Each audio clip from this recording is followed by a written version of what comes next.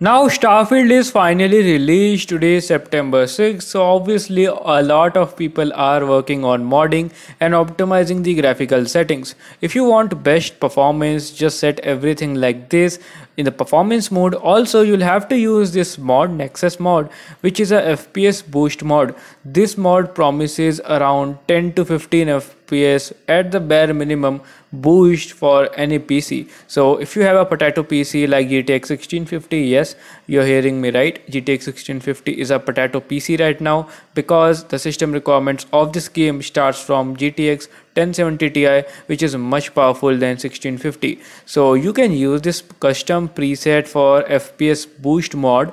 So this mod is updated today only, and this mod promises you 2030 FPS.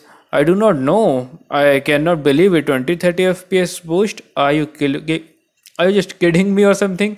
But yeah, I would recommend you guys to try this mod. Even the Reddit community is testing this mod. So yeah, I'm gonna be leaving the link for this mod in the description box so you can try it yourself.